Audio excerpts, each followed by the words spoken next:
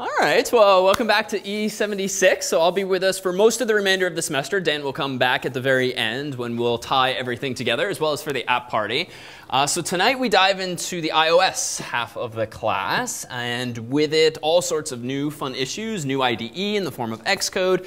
Pointers are back if unfamiliar, or if familiar, and you enjoyed that Java did not have them. And so the objectives today are to, one, give a sense of where we're going for the remainder of the iOS portion of the semester.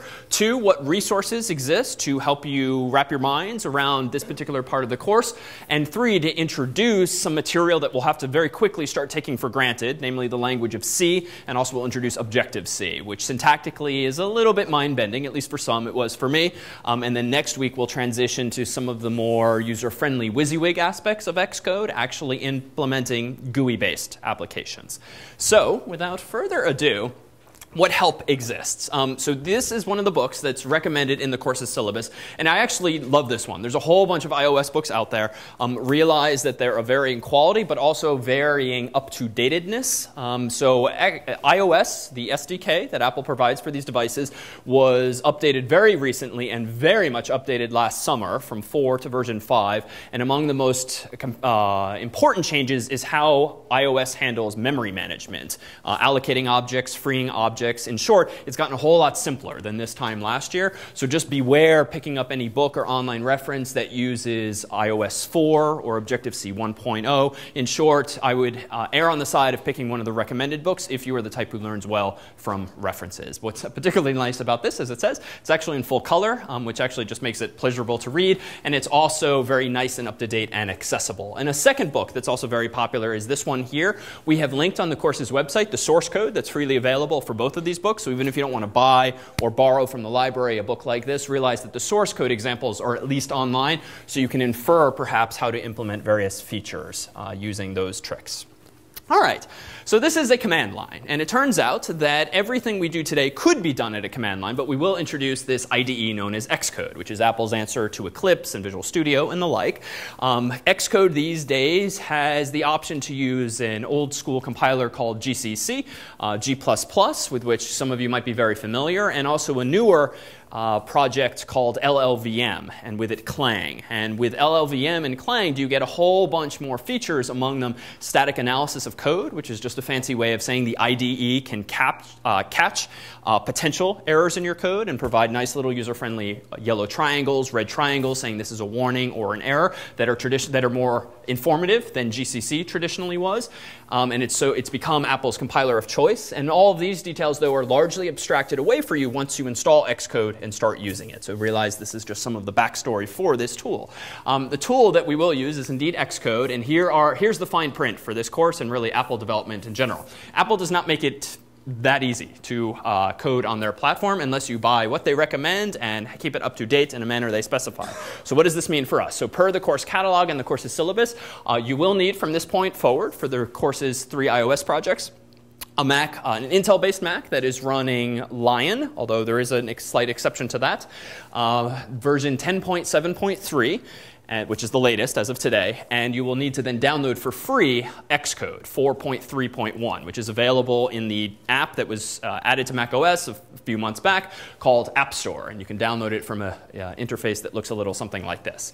You do not need to pay for Xcode. You do need to pay for Lion if you don't already have it, $29.99, but there are alternatives here. So if you're using a work laptop or home laptop that still has Snow Leopard on it and you really don't want to or can't upgrade just now, realize that you can download the latest version of Xcode for Snow Leopard if you pay a $99 fee to enter into the Apple iOS developer program. So you will see on the iOS setup PDF, the next project that's been released and is posted on the course's website, links to all the relevant information, a longer explanation of what this all means. But in short, if you have Line and you're up to date, you're good to go as early as right now or this evening. But there's some fine print to be aware of. Any questions on what you'll need in terms of hardware and such? All right. OK, good.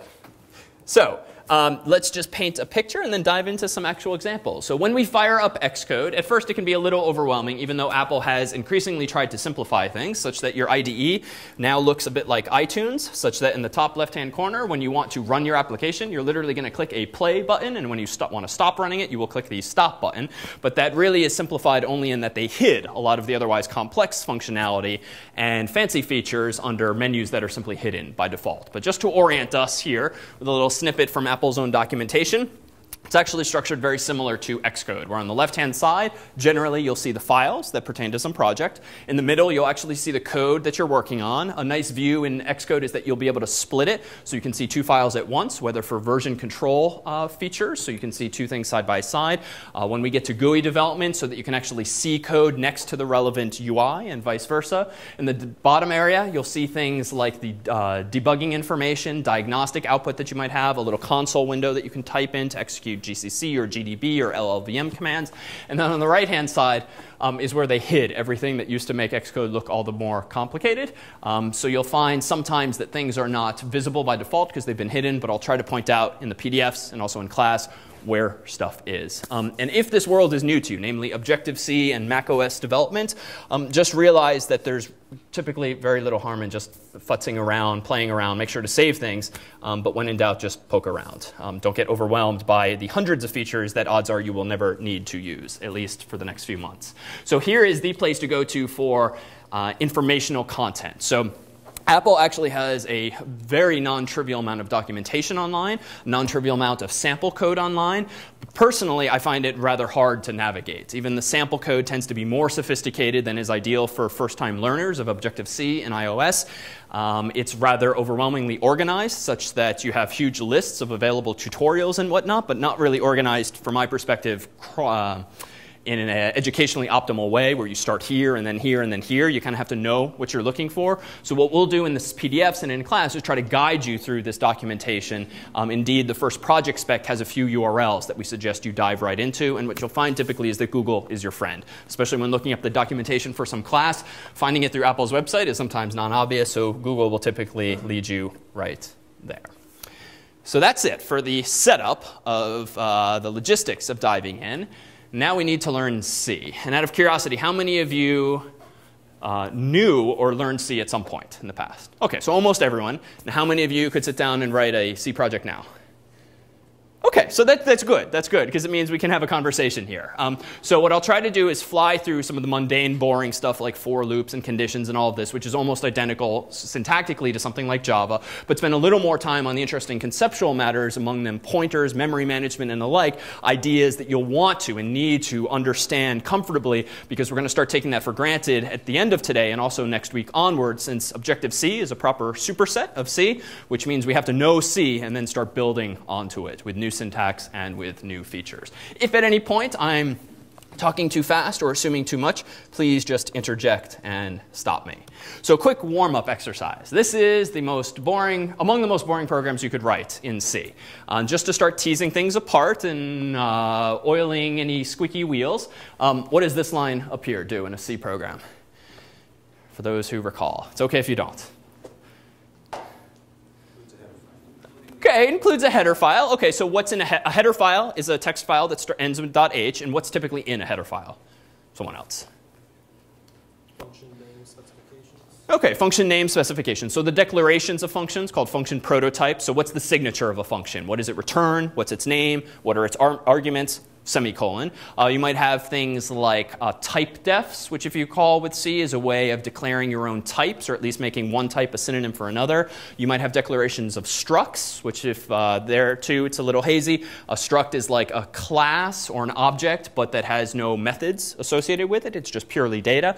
So those kinds of things that you might want multiple C files to have access to. So you would include a standard io.h file in this way. The angled brackets denote that it's on the system. It's in the default system directories itself, something like /user/local/include or similar. or /user/include in this case, or somewhere else. And the include effectively tells the compiler, or more specifically the compiler's preprocessor, to go open that file wherever it is on the system and literally copy and paste its contents here and then proceed to compile the file. So it's replaced with the actual contents. All right, so this is just a return value. By default, this is one of the possible signatures for main. At least it's the one that Apple uses by default for all of their programs. Indeed, what you'll see in the iOS applications we write, they all start with something a little like this. The body does not say hello world. It has a little more interesting code within it. But all of our iOS applications will still have a main function, like any C function, but that will hand control off to more sophisticated APIs that now exist on top of this. So argc is the argument count, the number of things you type at the command line, much like argc or argv in Java. And same deal here. Const char star, though, gets interesting. So const is easy. It means constant. It means the pointer should not be changed. But what the heck is a pointer? It's an address. Okay, so Java doesn't have pointers. It has references, which you can still think of as addresses, but there's a layer of indirection there, whereby simply knowing the reference of a Java object does not mean you can go directly to that location in RAM. In fact, it's effectively a hash value that hides the true address in RAM from you, so that in a Java program you can't go touching arbitrary memory. And this is a huge advantage for security, because it means that you can't, with an invalid or deliberately with a pointer, start looking around memory, looking for passwords that might be hanging around somewhere in memory. It also decreases the probability of programming mistakes, because you can't dereference bogus pointers. A reference typically points to something that's valid, at least with higher probability. So in Java, you're protected against a lot of this. In C, and in soon Objective-C, we can start making mistakes, unfortunately. So char star means that this is a pointer to a character, and the casual description of this is a string. So char star means string, but why? And this room's not quite set up to let people draw and project, so maybe I'll draw this at the same. I'll draw it twice if need be. Let me draw this.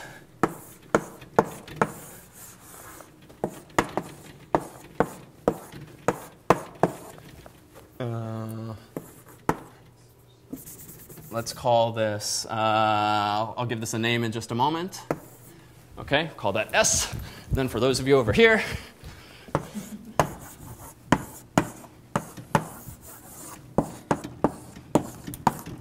there's got to be a better way to do this. OK, so I'll stand here, but it's the same picture. So what are we referring to here? If I wrote a line of code that looks like this, I'm going to have to run across the room once more time. Char star s gets quote unquote foo. OK, next time we'll do this in advance on a slide. All right, and over here, char star s gets quote unquote foo. OK, I'm here, so I'm going to stand here now.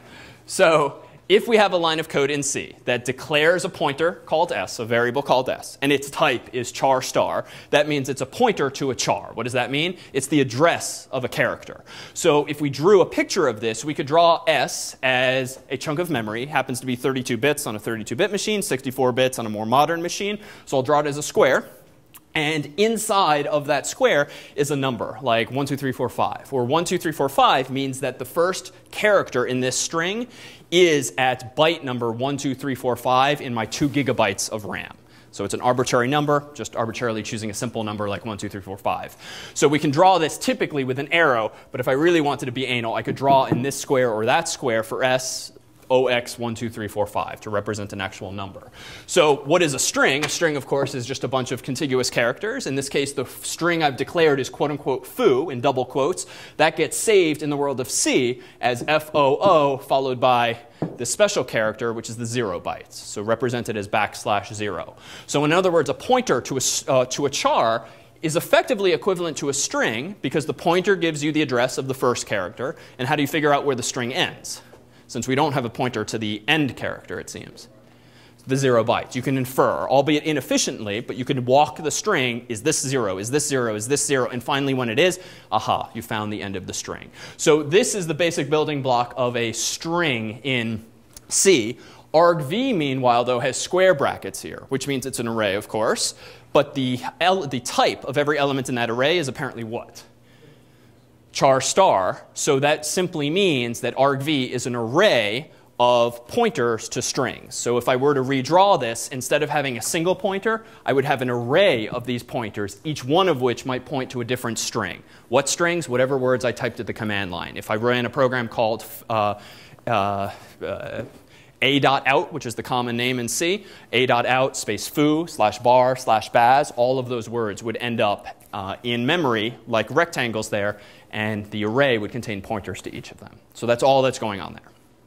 All right, any questions?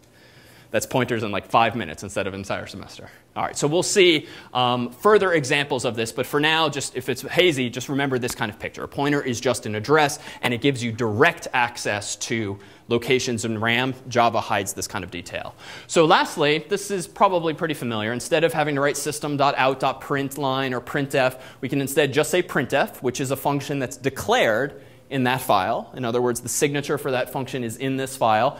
Hello world is just a string, \n is new line, so this is just like Java. Return 0 is the convention for main, whereby you should return 0 if all is well, and any non-zero value if something went wrong. So that's it for hello world.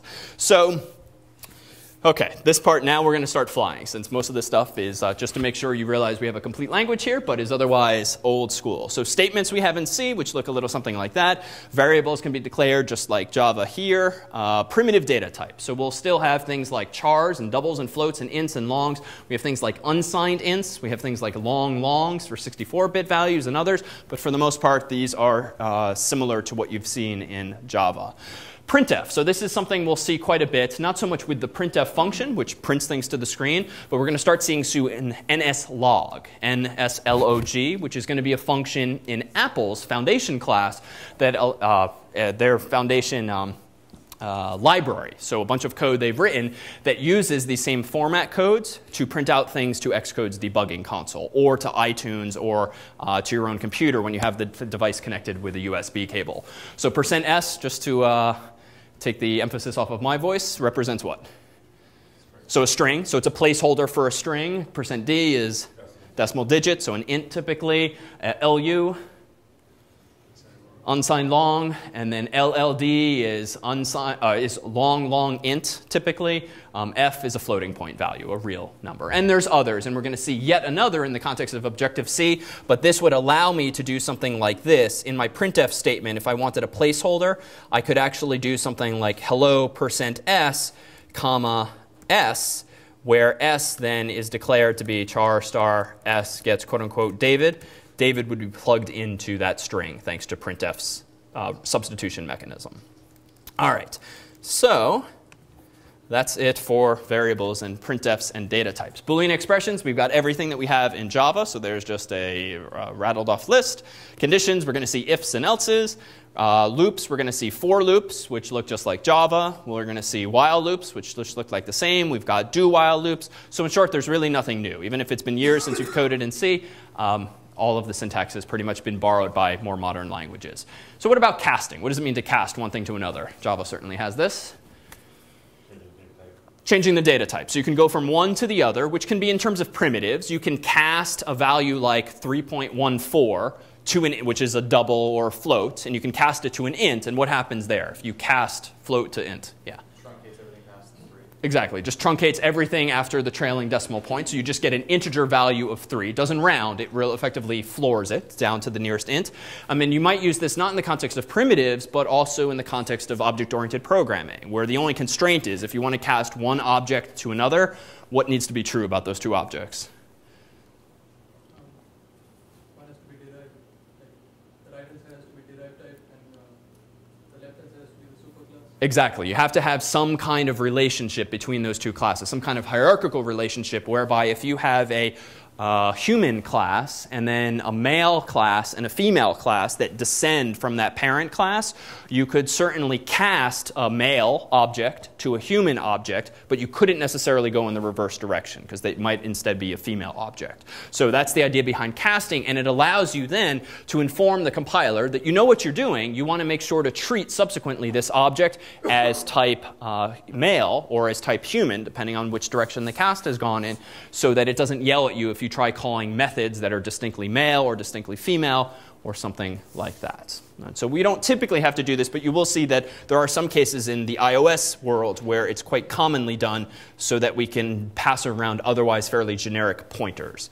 So pointers can be pointing to anything. We've only talked thus far about char star, but you can certainly have pointers to a double, which means the address of some 64-bit value, most likely in memory. You can have pointers to floats, ints, longs, really anything. And pointers allow, what are pointers useful for? Beyond strings. If you just have a pointer to an int or a pointer to a long or a float or a double, what's the value of that? Passing by reference, exactly. So if you want to be able to mutate some value in memory, like an integer called n, you can't just pass n into some other function because you're just going to get a copy of those 32 or those 64 bits. You can change them, but it's not going to change it outside the scope of that function or method. So with a pointer, you can say, go to, here's the address of something I want you to change. If you then dereference that pointer, so to speak, you can go mutate whatever you want in memory. And therein lies the power, but also the danger of something like C. You can go wherever you want. All right. So a struct. Struct I kind of spoiled earlier, whereby we have we can store data inside of a struct. So here, let's actually take a look at an example, because this one starts to get a little more interesting in terms of capabilities. So I'm going to go ahead and open up among tonight's examples. And if you'd like to play along at home, all of this is online. And as an aside, for those unfamiliar, if I'm going a little too fast with regard to some of the basics of C, realize that among tonight's examples are a whole bunch of simple ones too. Examples for for loops, do while loops, and conditions. But I suspect it'd be fairly mind-numbing collectively to go through such detail. But realize we've put those examples together if you'd like to play around, just in case most folks are familiar with those things. So let's take a look at the struct example. So let me open up struct.xcode project. And just to orient us to the IDE, I've hidden most of the features here by default. But on the left-hand side, we see a list of all of the files in this project. There's very few. There's main.c, and there's a red file called struct. It's red because I haven't compiled the program. So that will be my binary, my executable. But right now, I've not yet clicked the play or run button. And then here's my code, and then everything else, for the most part, has been hidden. So what's this program do? Well, first, let's scroll down to the bottom before looking in any detail at the struct. And we'll see this. In main, I have int argc, const char argv, and then below that, I'm apparently declaring a variable called Alice that's of type student. Suffice it to say, student is not some built-in struct or class or data type in C. I've declared it up top. Alice.age means go inside the Alice structs and assign the age value, the number 20. Alice's name should be quote-unquote Alice, and then I'm calling a function called greet and passing in Alice, and I'm doing the same kind of thing for Bob, but with slightly different values. All right, so up top, why did I declare this thing up here, greet, as a so-called prototype? What does it mean for there to be a function prototype? And once this goes away, we'll see it again. Why did I put that there, Dan? Compiler goes top to bottom, so if it's not initialized, it won't recognize the function. Exactly. So C compilers and even Objective-C compilers are kind of dumb in that they only read things top to bottom. And so if it is reading this file top to bottom and it encounters this line here, greet Alice, or this line here, greet Bob, but you have not taught the compiler what it means to greet an argument in that way, the compiler is going to yell and it's going to say undefined symbol or something to that effect. But if I know I've implemented it just later in this file or in some other C file altogether, I can declare this prototype, which sometimes goes in a header file, .h file, but it can also go in a C file, that here, there is a function called greet. It's going to return nothing, so it's void. It's going to take in as an argument a student variable, and let's call it s, even though the s isn't even strictly necessary, semicolon. So that then tells the compiler, go on a leap of faith that this thing exists, and hopefully, toward the bottom of the file, indeed, there it is. So this function does very little, takes a student primitive as an argument, printf hello, comma, %s. There's our string placeholder. I see that you are something years old. And so syntactically, if I want to now plug in those values, as you might in Java, s.name and s.age. So no pointers here. This is just a structure. But as I said earlier, the downside of a C struct is what?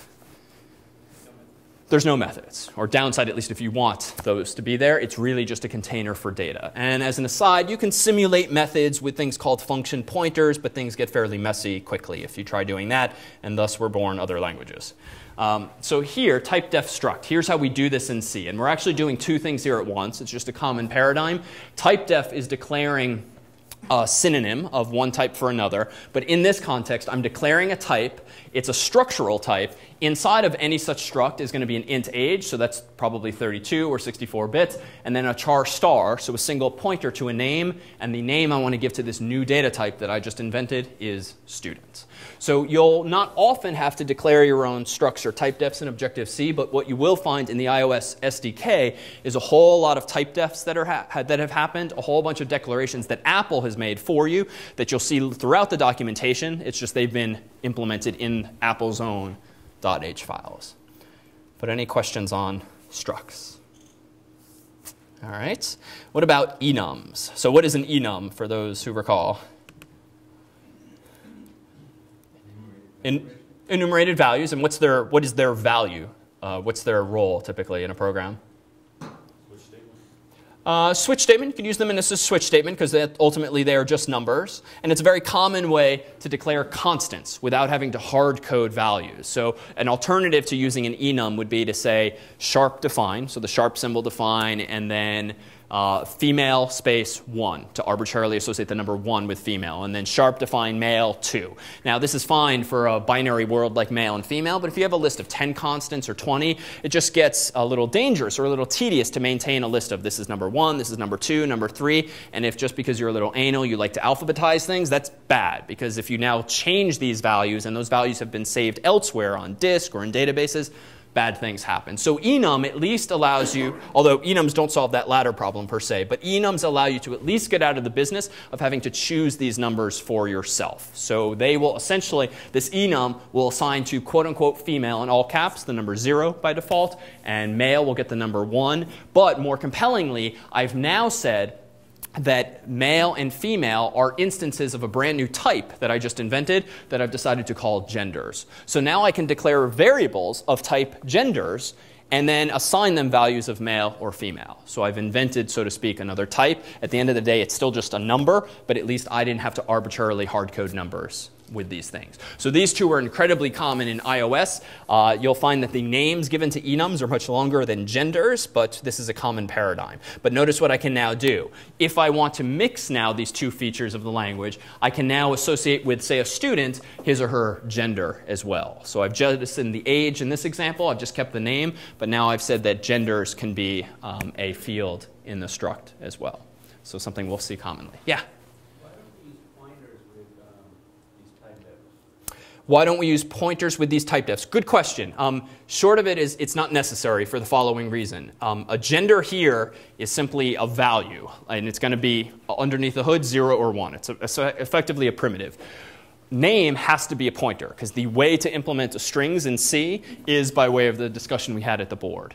So by contrast, if I did reintroduce age, recall that age does not require a pointer. I can simply say int age. The problem is, if I instead did this, I will be telling the compiler, give me space for the address for an address of an int, call it age, but that's not going to give me space for what?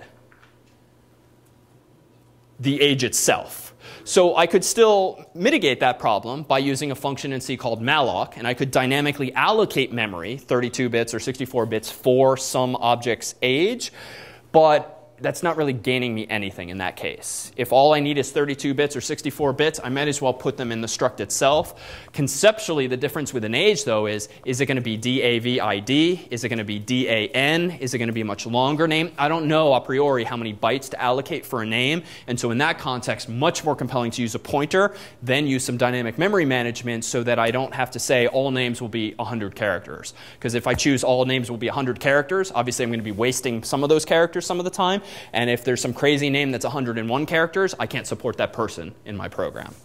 So pointers give us some dynamism. Yeah? You don't have to waste time on this if it's something we should skip, but I'm a little hazy on the difference. Why would you, for the enum, why wouldn't you just use an array for genders? Maybe I'm misunderstanding how you... A good question. So enum is not giving you an array of values. It's instead declaring a whole bunch of constants. But those constants can then be data typed collectively. And it allows me quite simply then to do, one, this sort of thing, where I say that a new data field inside of a structure is going to be of this type. And then just to make this more concrete, if I scroll down to my main function, notice that I can then use this using this syntax. So we could use arrays, but I would argue it would be a messier design. I could do something like this, genders, and then I could do something like female, and then get the value of genders at that index, but it's not really gaining us anything in that case.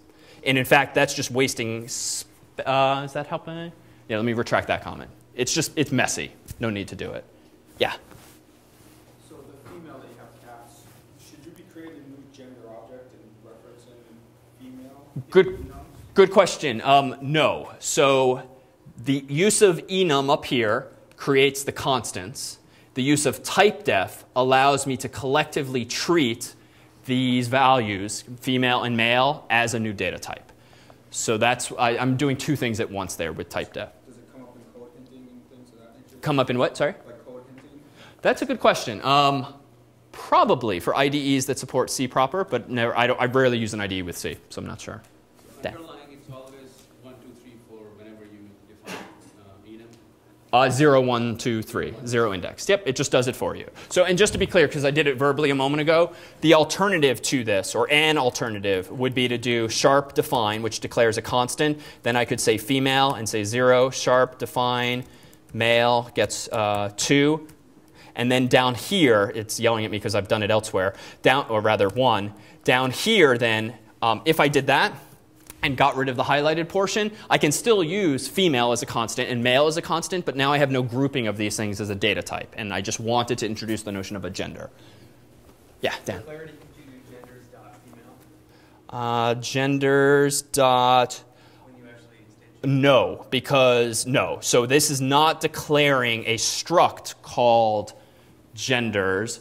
This is saying that the keyword gender is a data type, and that data type can only take on the enumerated values of male or female. Good question.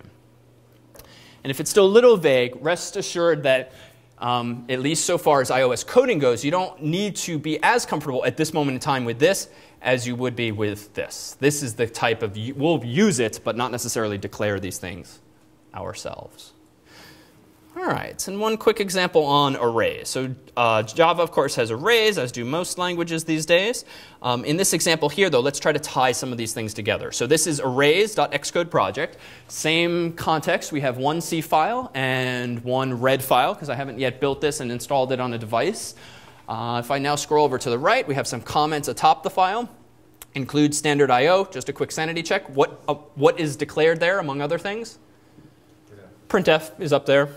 All right, so int main argc, that looks familiar. So let's see what's going on. Prompt user for number of exams. So the context here is this is a simple little toy program that asks the user to tell me what your grades are on some tests or exams, and then it tells me my average just by adding them up and dividing by the total number of exams. So int n just gives me 32 bits or 64 bits. Printf is just telling me what to do. And this is an interesting function. We're not going to use this in iOS, but it's the quickest, dirtiest way of getting user input, even though it's vulnerable to various attacks, at least with strings. Scanf scans the keyboard in a formatted way whereby it is going to try to read a decimal digit from the user's keyboard and store it in n. But what does ampersand n mean exactly? Sorry? Address of n. So we can't just pass n, sorry, we can't just pass scanf n because we would literally get a copy of n. And scanf could change those bits, but who cares if you change a copy? You want to change the original bits. So in this sense, we need to tell the compiler, send in the address of n, whatever that is, 1, 2, 3, 4, 5 maybe, so that scanf can then take that address and then go there by dereferencing the pointer is the jargon there. So that simply reads into n, a decimal digit. So what comes here? So a feature of C99, if you haven't used the 1999 or later version of C, is that you can actually declare arrays dynamically on the stack without having to use malloc and putting it on the heap. So now that I have a value for n, I can dynamically allocate an array of ints called grades of size n right there on the stack. Years ago, you couldn't just use n in this way. if you now proceed here, we've just got a simple for loop and a couple lines in it. Enter grade number something of something, plugging in I plus 1 because humans don't want to think about 0 indexing. So this is a little tweak to just say, give me grade 1 of 3, 2 of 3, 3 of 3. Printing out the total number of grades here. Each time I am using scanf in exactly the same way, but now I want to read these grades, these numbers into the array, so I don't just say grades bracket I, because that would just be the ith integer. I need the address of the ith integer. So it's again this address of operator that's new versus something like Java. And now if I scroll down, I don't know, the example wouldn't get any more interesting to do something with the grades now, but we could average them, we could print them out. But the key takeaways here are how we use the arrays and how we read values into things by way of address. Any questions? No? All right. So now C gets a little more interesting if you want to allocate memory not on the stack, so to speak, but on the heap. And for those unfamiliar, if you think of, say, your computer's 2 gigabytes of RAM or whatever it is you have in total, the stack typically, we can think about it as the bottom. Anytime you call a function in C, or really a lot of modern languages, it gets allocated a chunk of memory on the so-called stack, and you can think of it like a cafeteria tray. If that function, let's call it foo, calls another function bar, bar's chunk of memory ends up higher up in your RAM in your computer. If bar calls baz, it ends up here, here, here. And the key takeaway here is that it's each of these functions return, its memory gets thrown off the stack. And the values might still be there, which has issues for security, but it's very efficient. But you keep reusing this memory. You go up, you build the stack up, you build it down, up, down. That's problematic if you want to allocate a chunk of memory that persists for the life of a program. Because otherwise, if you allocated memory in a function and it was thrown away as soon as that function returns, you could never return from functions. You'd have to just constantly call new functions just to keep things in memory. So thankfully, if this is your computer's RAM and your stack is down here, you can actually just throw stuff up here in what's called the heap so that it doesn't get reclaimed every time a function returns. So how do you put stuff up here? You use a function in C called malloc for memory allocation. And it's a super simple function in terms of usage. You just pass it an argument, which is the number of bytes that you want back. It will then execute a system call. It will say to the operating system, whether it's Mac OS, Linux, or Windows, hey, can I have 10 bytes? Hey, can I have 10 megabytes? And if so, contiguous bytes. If so, it will then return to you what? If 10 bytes or 10 megabytes are available for you. The starting address, exactly. So it will return to you 1, 2, 3, 4, 5 if that's the address of the number, the byte, the first byte in that chunk that's free. And how do you remember what the address of the last byte is? Add-on size. It's totally up to you. So it's not a Java array, which has some kind of length property. If you asked me for 10 megabytes, you better remember that you asked me for 10 megabytes because I'm only going to tell you the first address. There's going to be no programmatic way of asking me later what's the end of that address. So you have to be super careful now with going beyond the boundaries of your array. A chunk of memory is effectively an array of bytes. And here, too, is why C is both powerful and dangerous.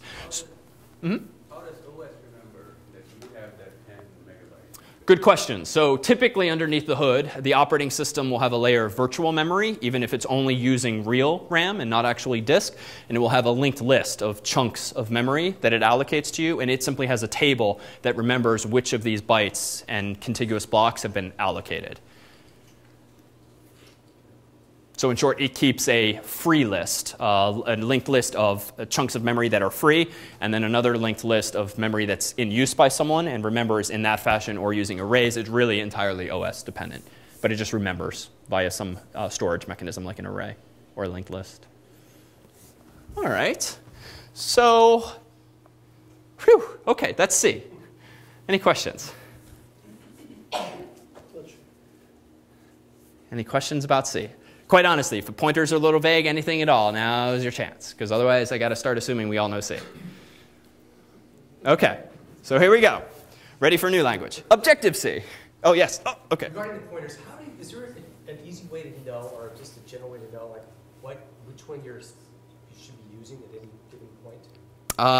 As opposed to like the way you do it in Java versus C, or is it just think always use a pointer? As opposed to use a pointer as opposed to what? There are no references in C. Okay. If that helps so take it off the table.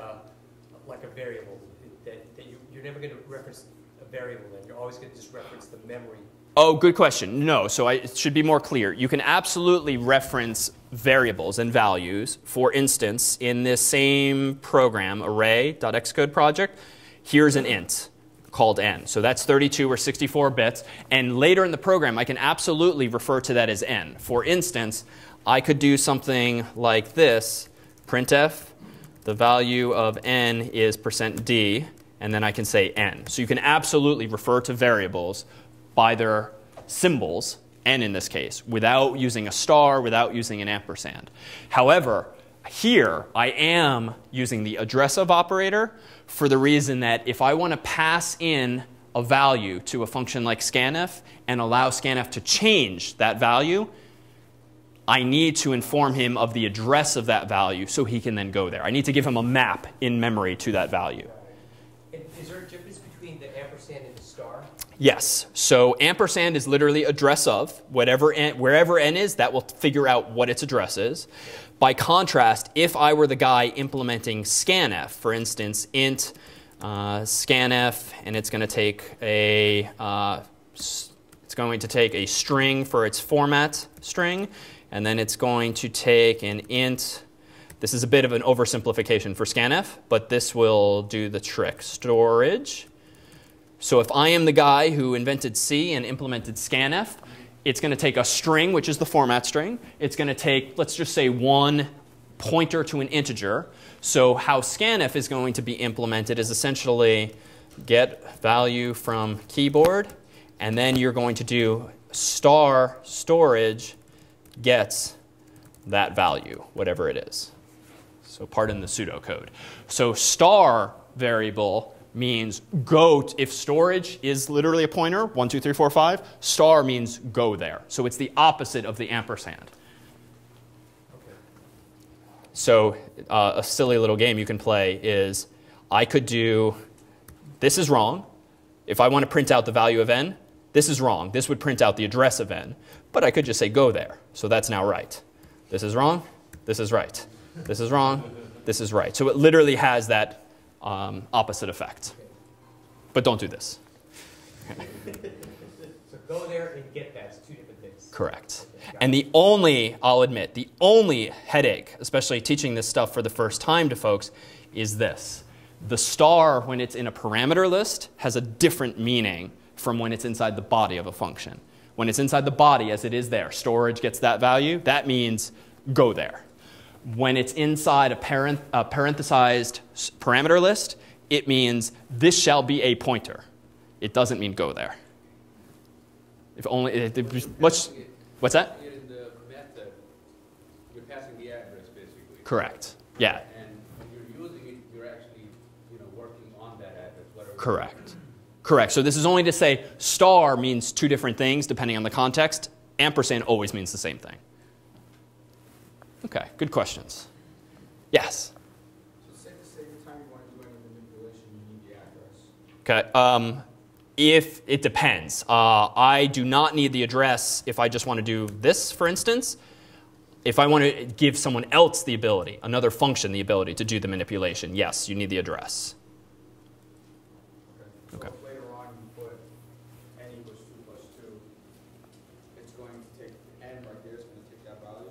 Correct. That's totally fine. N equals n plus 2 or 2 plus 2. Absolutely. That's perfectly fine. The problem, again, arises when you want to delegate control of that variable to someone else. And because we have this stack system, you can't just pass in a copy of the value, because then the callee, scanf in this case, would just change the copy. That stack frame gets torn down, and you're still left with the original 32 bits. So you have to give it the address, a map to the address.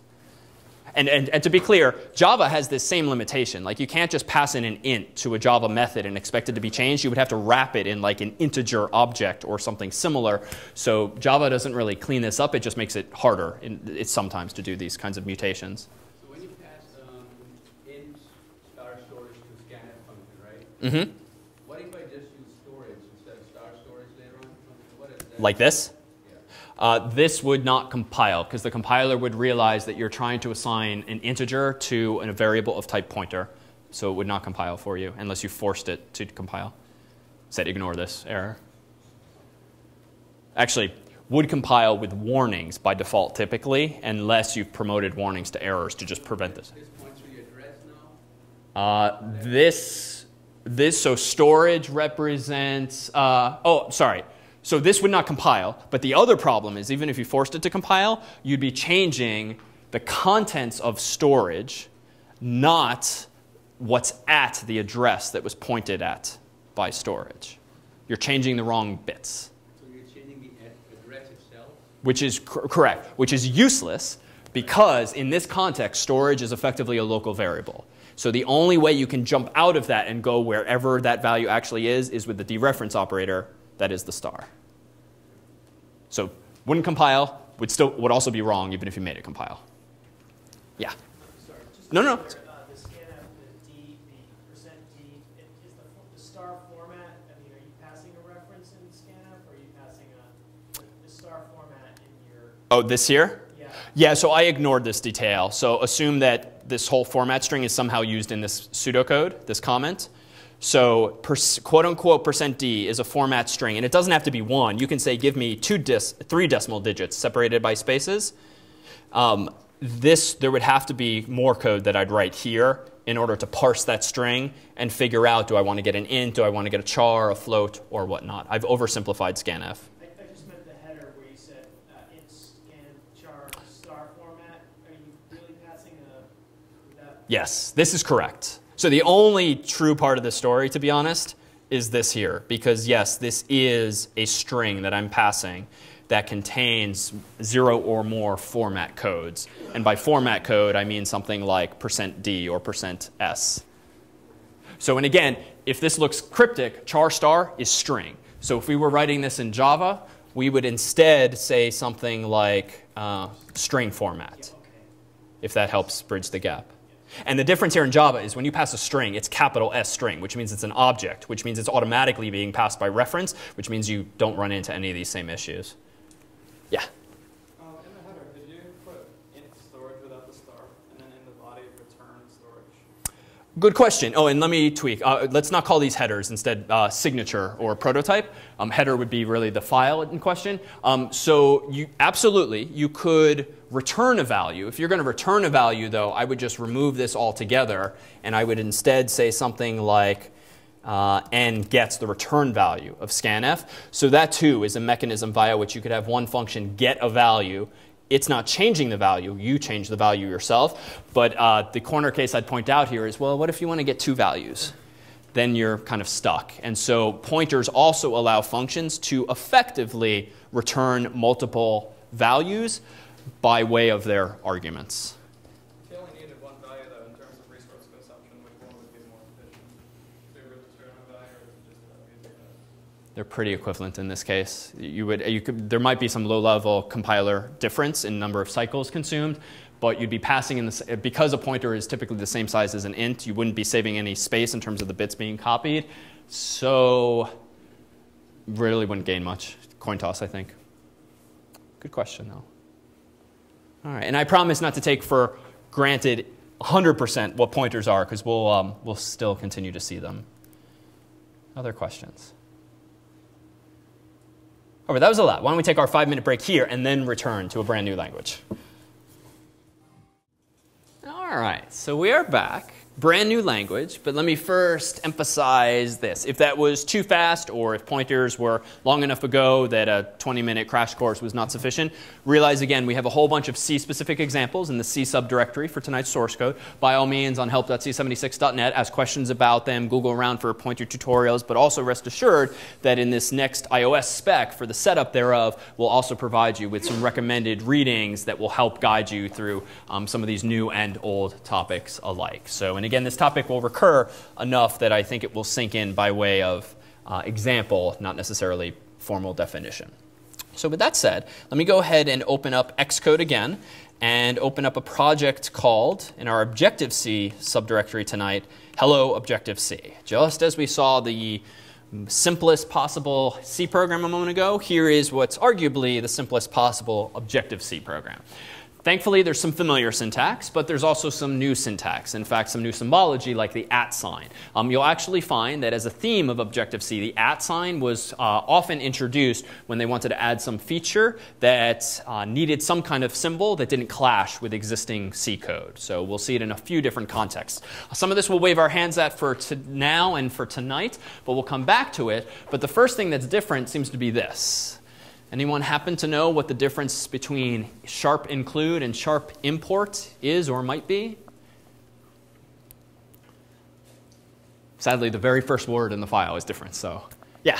For import, it only gets used once. Import only gets used once, exactly. So this is a smarter preprocessor mechanism whereby historically in C, you actually had to jump through some hoops in the .h files that you're including, declaring with sharp define, and then using if ndef, which is another preprocessor directive, to make sure that you don't accidentally copy and paste the same file to the top of two different files. The problem being, if you had declarations of data types or of structs or of anything else that's interesting in those header files, if you accidentally paste it twice, it's like writing the same function twice. The compiler will typically yell at you and just not work at all. So import just saves the world some trouble. But for the most part, you can just now start using imports henceforth. So we will not write C code for projects. We will write Objective-C code. So the previous discussion was really meant as a stepping stone to what we'll now you'll now want to absorb.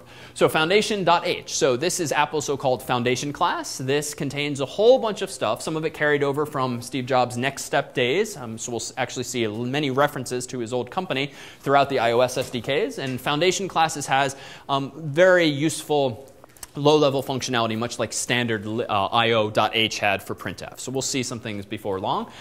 This is identical here, but in iOS apps, you're not going to be running things at the command line, and so we won't use argc or argv.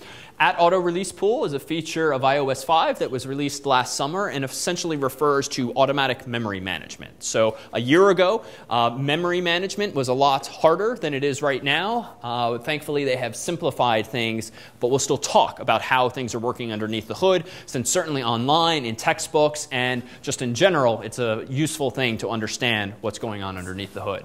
NSLog henceforth will be our printf equivalent. NSLog is a proper logging function. NS refers to the Next Step days, again, Steve Jobs' old company, and this is indeed a logging function, and it's how we will be able to print to the screen for diagnostic purposes, typically. You wouldn't use this to display something on the iPhone or iPad's glass. Hello World is the same as before, but there is something else that's different here. That. Any guesses as to what that represents?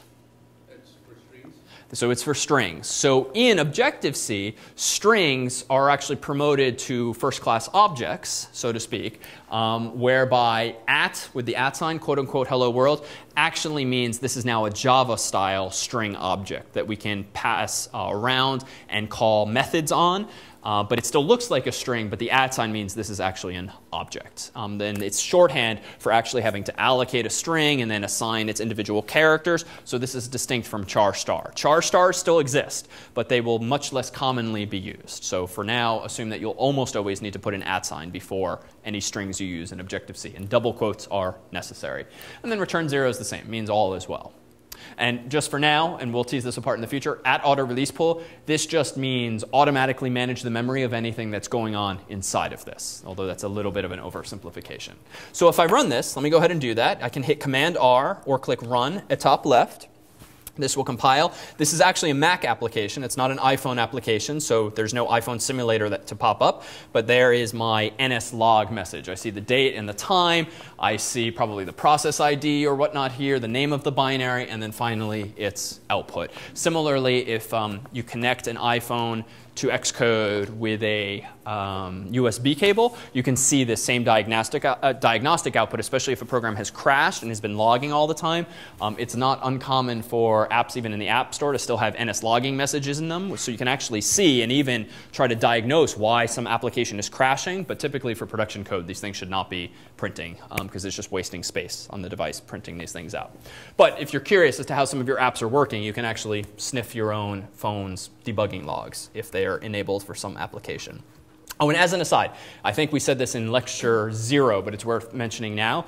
Because, as you'll see in the iOS setup project spec, you do not need to pay to join Apple's developer programs to start writing iOS code. If, however, you own an iPad, iPod Touch, or iPhone, and you want to install these simple little applications or your own projects on your own phones, you'll typically need to pay Apple $99 for that privilege, or $299 if you want to do it for your whole company, a whole enterprise account.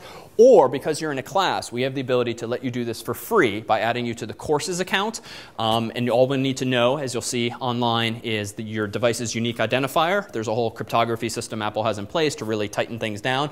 But the one gotcha is that you won't be able to submit to the App Store. It's probably fine, but just realize that. If you plan on writing iOS apps for fun or professionally after the course, it wouldn't be bad to sign up now so that you can familiarize yourself with the paid developer program, and you can just kind of transition immediately to App Store stuff and whatnot, but realize you can postpone that decision too for several months, and at least use the courses account for now. So more on that in the project specs.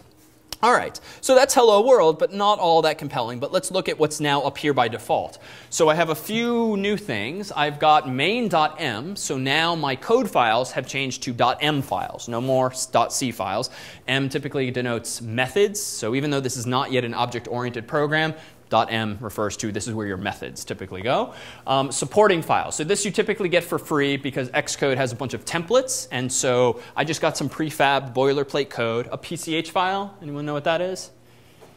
So it's pre-compiled header. You'll rarely, if ever, have to touch these, but it's effectively files that can get automatically prepended to all of your own files so that you can factor out some common functionality, making sure things like foundation class code or libraries are accessible to you and so forth. But for the most part, you can close your eyes to those. Foundation.framework. So this looks like a little toolbox because it's not files per se. This is essentially an indication that you're going to link against the foundation libraries. So when the code is compiled, even though you have your header files typically like this just has the functions declarations and the methods declarations. The library will actually have the bytecode or the binary code that implements those methods. So that's just there as a visual reminder of what you've linked against. So this will be relevant. Typically not for the course's assigned projects, setup or staff choice, but for your own student choice project for iOS, if you want to use like MapKit or you want to use some the contacts library or similar, you might have to go through various menu options to add more toolboxes here so that you can actually use the map library. They're deliberately left out so that you don't bloat your binaries with libraries that you don't need by default. So just realize that that is sometimes necessary. And then this is my program, which I've run, so it now looks like this without looking like it's in red as before. All right, so Objective-C. What do we get now from this new language? So we get some new data types. So there are Boolean data types, all caps is necessary. There's an ID data type. There's nil, which is a special type. And there's a few other things, but these are the big introductions. So what is the value of a bool in Objective-C? What are the possible values? Incorrect. Incorrect. Yes or no? Okay, so it's yes in all caps or it's no in all caps. Who knows? Probably an interesting story there, but that's the way it is. And it is bool in all capital letters. So you will see literally yes and no in all caps. ID is interesting. If you did have a non-trivial background in C, you might recall void star pointers, which were both powerful and a little messy in that you could pass around anything by address. You could implement effectively collection classes for anything using void star pointers, albeit by sacrificing some type safety.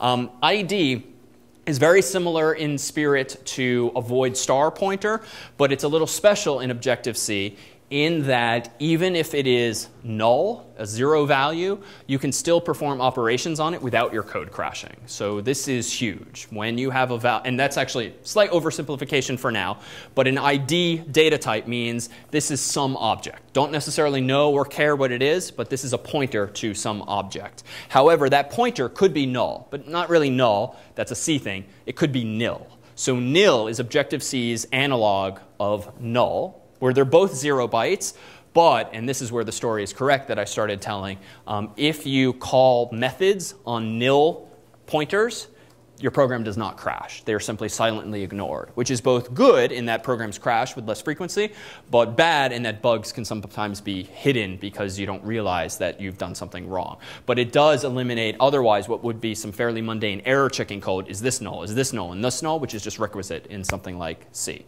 So we'll see this in use. But for now, these are the three biggies that we're going to start seeing all throughout some Objective-C examples. Foundation data types. So foundation, again, just refers to Apple's big library that has a lot of basic building blocks. One of them is the function nslog. Another of them is these data types, nsinteger, nspoint, nsrect, nssize, nuinteger. The only downside here is that almost always you would assume in an OO world that capital letters imply these are classes. They're not. So these are actually primitives underneath the hood. It's a little unfortunate. NSInteger, I believe, is just a type def, a keyword we saw earlier for like an actual int, lowercase int. But it's one way of at least abstracting away these data types so that you're not using these low-level C primitives. You're using the foundation classes versions, even though underneath the hood, most of these are just synonyms for things we're already familiar with. So just beware that they're not proper objects, which means you can't pass messages to them. That would be like trying to call method sorry, I haven't defined message yet. You can't call methods on primitives, so you can't call methods on these things either. But there's not many. This is among the few exceptions we'll care about. All right. So we'll see those before long in action. .h file. So now's where things get interesting. So whereas in Java, you would typically declare a class and define a class, that is, implement a class, all in the same .java file, in Objective-C, you actually take the C++ approach, whereby you still have header files, you still have .m files instead of .cc or C++ CPP files, but you have two separate files where you put declarations in one, the sort of skeleton of things, and the implementation or definitions of things in the other file. So a .h file in Objective-C looks like this. And unfortunately, one of the things that was painful for me to wrap my mind around is that Objective-C uses different jargon for the same ideas and uses conflicting jargon for the same ideas with which you're probably already quite comfortable. So for instance, @interface in Objective-C means what in Java? Take a guess. No, it doesn't mean interface. It means class. Okay, so this is exactly the kind of stuff that's just a little annoying to get used to at first. So this means here comes a class called foo. The colon, sort of C++ style, means it descends from NSObject. NSObject is a class in the foundation library. So NS still stands for next step, but this is a proper class. And the colon is like Java's extends keyword, for instance. The curly brace here and the closed curly brace, this is where you can declare any instance variables. So in Java, you would similarly do this between the curly braces in the class declaration. So syntactically, the only thing that's really different here is how we imply inheritance and how you define a class. You use @interface instead of class. There is @class, but that does something else. But we'll see that eventually. OK, lastly, and the thing that's syntactically a little weird, I've always thought, is that to declare your methods for this class called foo, you actually put them outside of the curly braces, but before @end. So these were the kinds of things that I personally just found frustrating at first, is that it's just not a very pretty layout. I would put more stuff inside the curly braces, frankly. But they do have this, well, it's not even symmetric. @interface, @end is not really the opposite of one or the other. But this is all it is. There's no conceptually new information here versus Java, C++, PHP, other languages. It's just different jargon and syntax. Yeah? In the header file, no, you would not want to, and the compiler would probably yell at you, even though that's really a convention. So essentially, it is like interface. Except for the, well, is it like interface? Similar in spirit, then. There are some similarities, certainly, but we'll see more sophisticated uses, and we'll also in a moment introduce something called protocol, which is a closer analog of Java interfaces. OK, so we'll tease this apart with a concrete example in a moment. But here's the M file. It's at least a little simpler. It's @implementation. Then we say the class name. We don't mention the inheritance anymore. And then inside of here, we implement the actual methods. And we'll see the syntax for implementing methods momentarily. But for now, those are the canonical structures of a header file and of a methods file in Objective-C. We will see that there are visibility features. They're not as commonly used because you can actually, for instance variables, you can flag instance variables as private or public or protected, very similar in spirit to Java, but you can't really do the same thing for methods. If you know that a method exists, even if it's not documented, you can still call it. So there isn't the same kind of visibility protection as there is in some languages. This is one of the ways, for instance, people can take advantage of undocumented iOS features to do fancy secret things because the methods are there and the objects are listening for those methods to be called. It's just Apple didn't tell the world that they actually exist. So this is really a result of the language's design. So what about class methods? How do we go about declaring class methods? So syntax here is a little different. Frankly, it's kind of nice. In Java, you have to say static. In PHP, you have to say static. In Objective-C, you just say plus. This is a class method, and a class method is the definition for which is what? What does it mean for a method to be a class method as opposed to an instance method? Exactly. You can just call it on a class via the class's name without having to instantiate, as with the new operator or the equivalent, in advance. You can just call it. And it looks like that. And alloc is one of the most commonly called class methods, whereas in Java we have the new keyword. C++ we have the new keyword. In C we have the malloc keyword. In Objective-C, alloc is the keyword with which you can allocate an object of a specific class. So it's like new in that sense. Instance methods, here's an example then of how we can allocate a student object. So let's assume for the sake of discussion, I've declared a student class somewhere in student.h or whatnot. So I have a class now called student, capital S. I can call its alloc method with this syntax here. Now this is a little weird too, and it's not as bad as Lisp if you're familiar with all of its parentheses, but there are a lot of square brackets in Objective-C. This line here is effectively equivalent in Java to a method call like student gets, let's call, well, this isn't quite fair here. This would be something like new student. So this is pretty much what we're doing here right now. The syntax, though, is as follows. You instead mention the class's name in square brackets, space, and then the name of the method that you want to call. And I'll start now introducing the word I accidentally used before, messages. So you don't really call a method in Objective-C per se. You instead pass a message to a class or to an object. And the name of that message is what we think about as methods, but this is just the jargon that the Objective-C folks typically latch onto. So message passing is like method calling, just a different way of viewing the world. Now instance methods are declared not with pluses but minus signs. So there's actually a nice syntactic simplicity there. So here are some sample instance methods that might exist. For instance, in a student class, I might have a getter for a student object's age, and by convention that's just going to be called something like age. The Objective-C world does not declare instance methods like get age, get foo, get bar, get baz. Just say what you want. Don't say get, just say the name of the variable in question that you want the value of. So stylistically too, this is deliberate, and as we will say in the setup spec, we do recommend that you adhere to Apple's coding style simply because they're sort of the then your code will match most everyone else's out there. So like a minus sign, space, int, which is the return type, no space, and then the name of the method that you want to implement. So these are not implemented here. These are just declared. So these would be in our H file. We'll see this in action shortly. But this would be a method, presumably, that returns a student object's age. Meanwhile, this would be a method that sets a student object's age. But notice the slight syntactic difference here.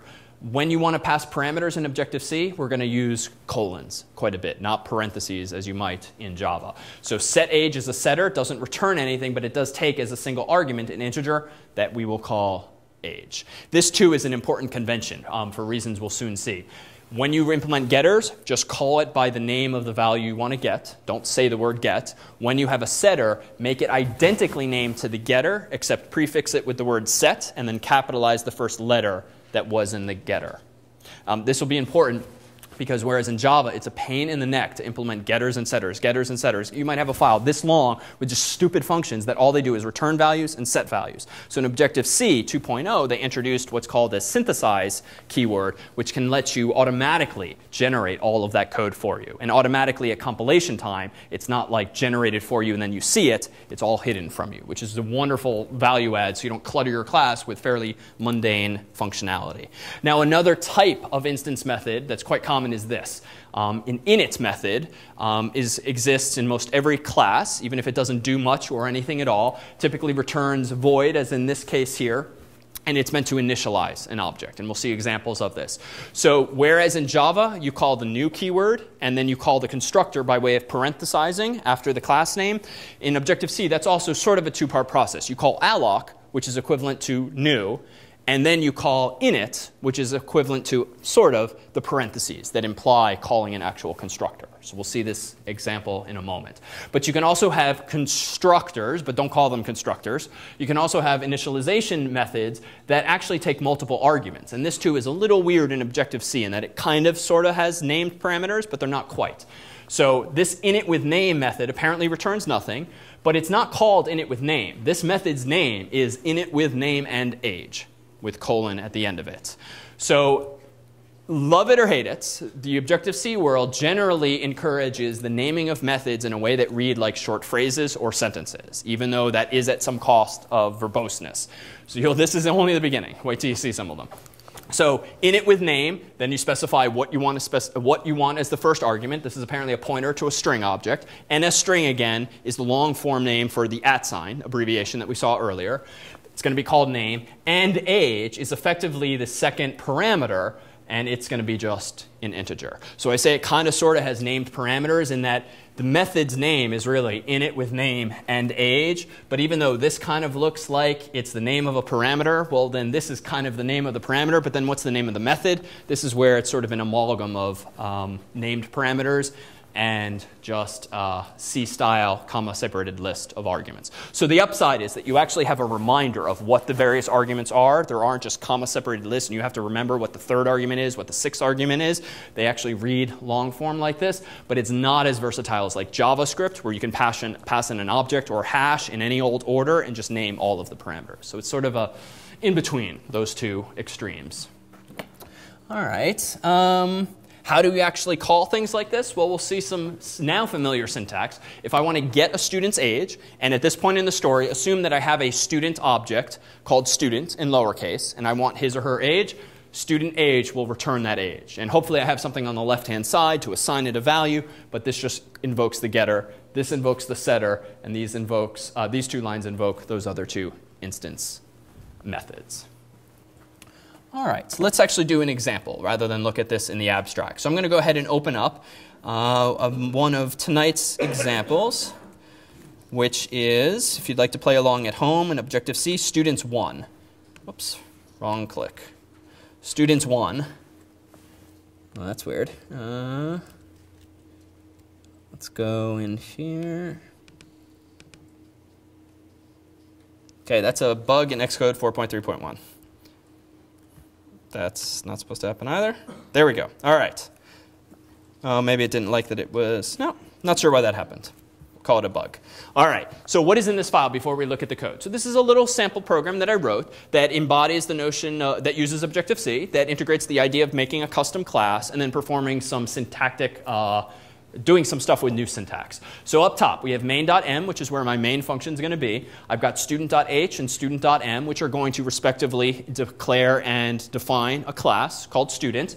Then I've got this precompiled header, which isn't interesting, this thing for the linker, not interesting, and the binary. So really, we have 3 files that are of interest right now. So let's take a look at the first, main.m, as to what this program is supposedly doing. So at the very top, we have some familiar stuff now.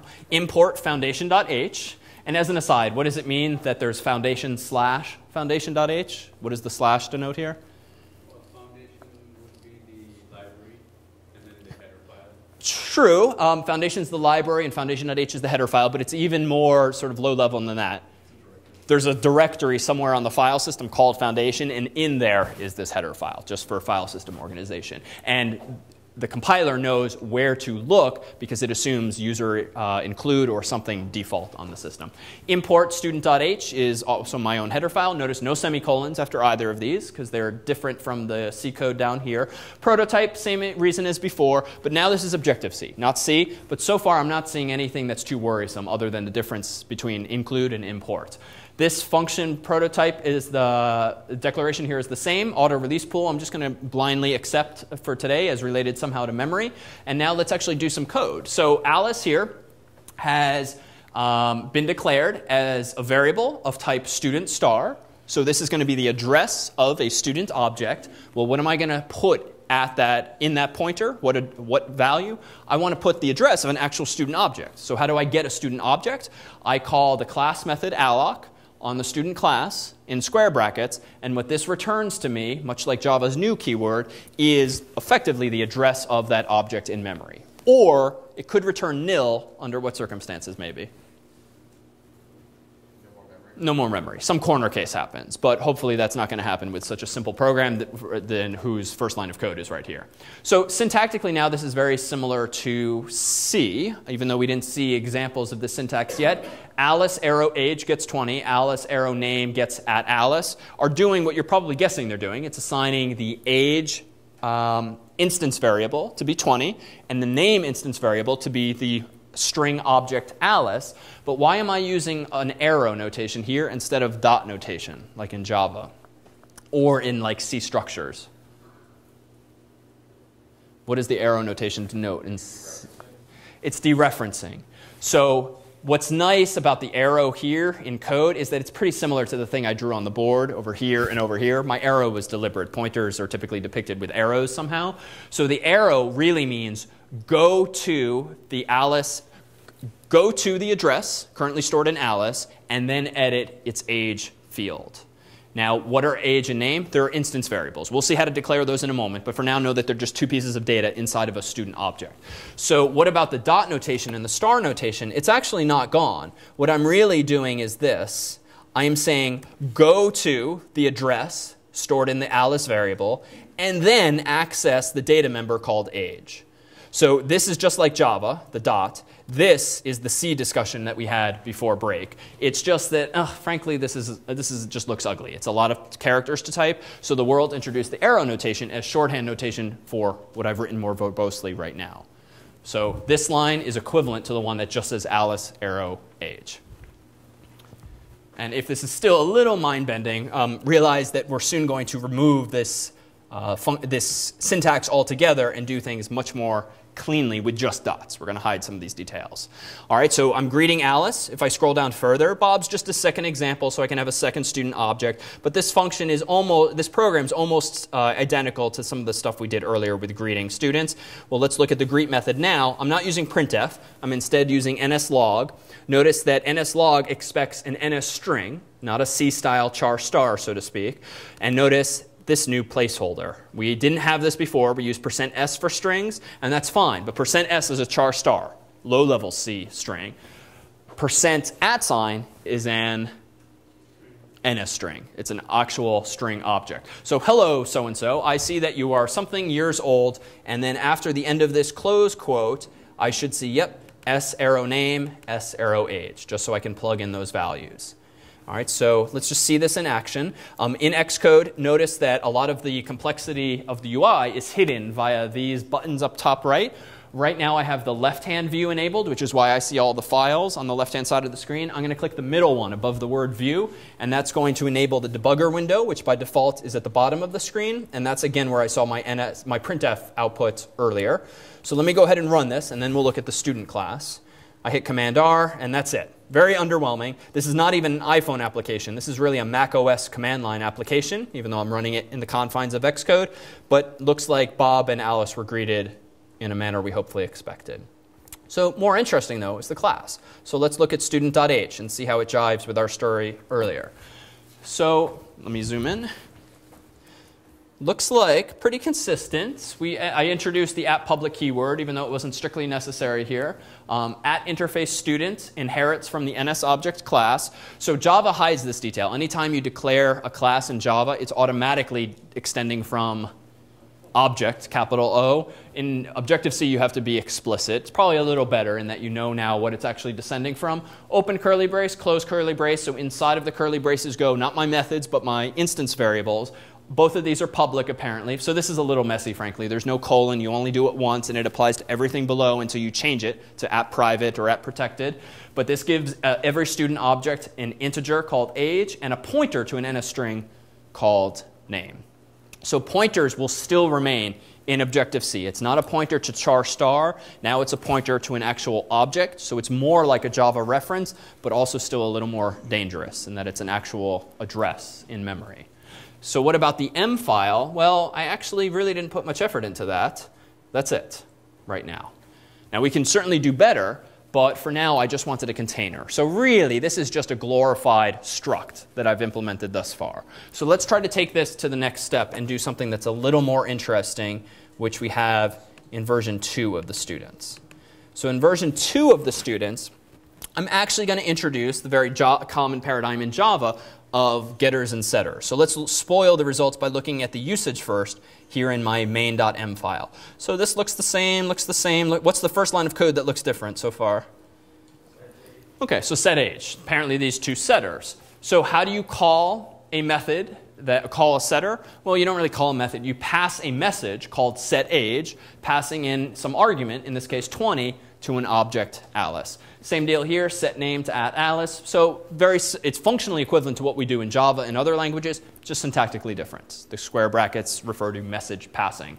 And then Alice, actually we can clean up the greet method here. For Alice, if I scroll down to the bottom, notice that my implementation of greet now looks like this.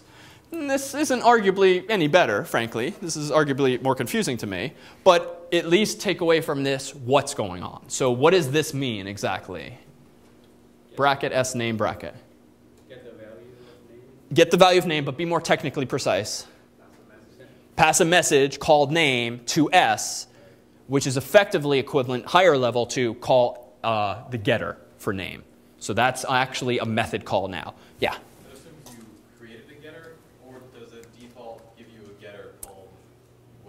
Good question. At the moment, it's assumed I've created it. But we'll see the student class in just a moment. So for now, that appears to be something I've implemented. But even that we can hide away. So we'll generate that code automatically before long. So there's arguably a downside here. Now I'm effectively doing a message pass, which has some overhead in terms of calling a function and so forth, and maybe a stack frame is built up and so forth. So this is actually a step backwards from actually just accessing the instance variable directly with the arrow notation. But on scale, certainly when we're doing more interesting things, going through method calls is actually a good thing typically. And frankly, now that we all have gigahertz devices in our pocket, these sort of low-level optimizations is not where you should be spending your time. Much better if you can protect yourself with message passing as opposed to low-level bitwise manipulation of values. So in short, you will see this theme in a lot of iOS where, you could shave some cycles off here, shave some cycles off here. It's probably not the best habit to get into. Let the compiler worry about things more these days. Let the CPU take care of these optimizations for you. All right, so let's look at our student class. So in student.h, little different now. So now I decided, you know what, the world kind of likes to use underscores, be prefixed to any instance variable that's effectively private. Now these aren't really private per se, but it's again an iOS convention. Typically, if you want to be able to easily distinguish an instance variable from, say, a method, a message name, well, you would prefix the instance variables with underscores. Beware ever using double underscores, which is typically reserved for compiler usage, but single underscores are generally fine for you to use. But now it's different. So curly brace, close curly brace. Now here comes some method declarations. And indeed, here are the methods that I've promised to implement in my M file. A getter for age, a getter for setter for age, a getter for name, a setter for name. And I just arbitrarily sorted them in this way. You can organize things however you want, all of the getters, all of the setters, but this is fairly readable as is. So let's now look at the implementations of these things. I could just copy now and paste these into the new file, eliminate the semicolon, and add curly braces, but that's effectively what I've done. So let's go over to the M file, student.m. So now it's more interesting. Underneath @implementation, I have some implementations. And this is sort of the Java style, very tedious implementations of getters and setters.